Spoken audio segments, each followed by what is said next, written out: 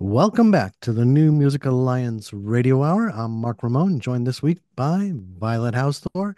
And this is our 25th pairing show where we take a local song and we pair it up with a well-known, nationally known, internationally known song that everybody's heard. And it has a similar vibe or a similar feel. And Yeah, and we think that if you like the nationally or internationally known song, you'll like the local one just as much, if not even more.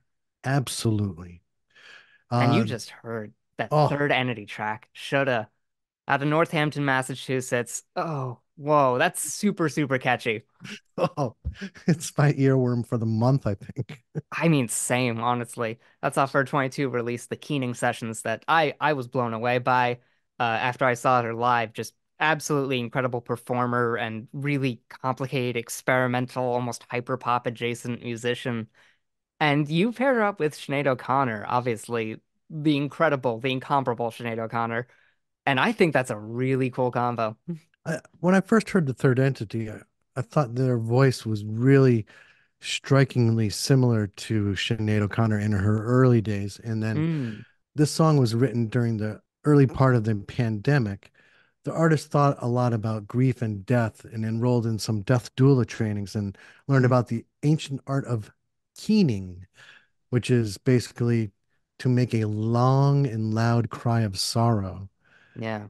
And they incorporated it into I think all the songs on the album.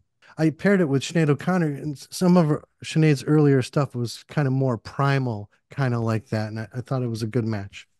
Yeah, she's really always explored primal stuff throughout her career, between the more pop side, between her 90s work and beyond into the experimental era. She's always been someone who's delved into that feel, and into those feelings without hesitation. And the third entity really channels a lot of that primal, visceral feeling, the just sort of discomfort of expressing your grief or your rage through whatever means necessary. And that's really exciting. That's kind of why I really like the third entity.